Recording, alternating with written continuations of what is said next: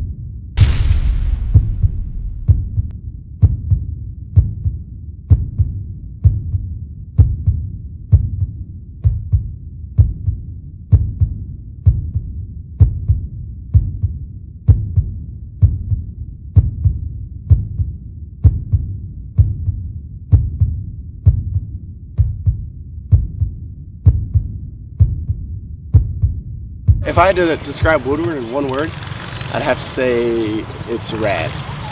Woodward's got to be the raddest place on earth.